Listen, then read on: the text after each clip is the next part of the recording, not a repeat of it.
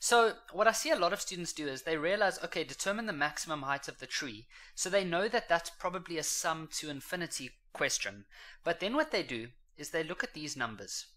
Now guys, these numbers represent the height of the tree each year. So after year 1, it's 1 meters tall. After year 2, it's 1.8 meters tall. And then after year 3, it's 2.44 meters tall. No matter what you do, you will not be able to form a ratio or a difference with those numbers. It just won't work. So then, Kevin, what is happening? Guys, the trick is don't look at the height of the tree. Rather, look at how much the tree grows each year. That is where the ratio is. So, in year 1, tree grows 1 meter. In year 2, the tree grows 0.8 meters. So that after 2 years, it'll be 1.8 meters tall. In year 3, it grows 0.64 meters. Because if you add these three together now, you would get 2.44.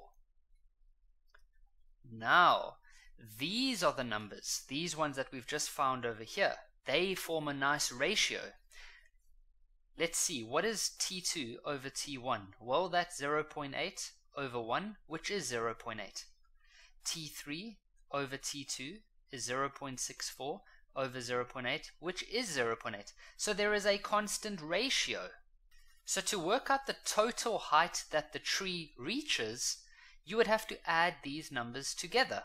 You wouldn't add these numbers together. That would make no sense. So we use the sum to infinity formula, which is a over 1 minus r, where a is your first term, which is 1, and our common ratio we found was 0.8. And that will give us 5.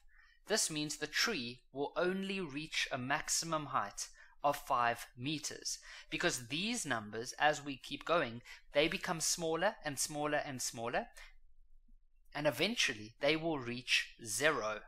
What that means is that the tree will stop growing.